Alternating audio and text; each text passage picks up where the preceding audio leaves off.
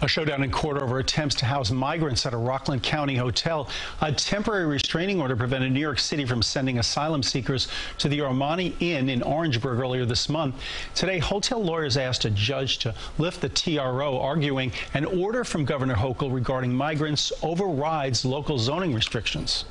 The purpose behind doing this is the state wants to encourage hotels to allow migrants to occupy their properties while this crisis is going on. It doesn't make them a tenant. It maintains their transient status. The town of Orangetown wants a permanent injunction to prevent any relocation. The judge kept the order in place for the time being.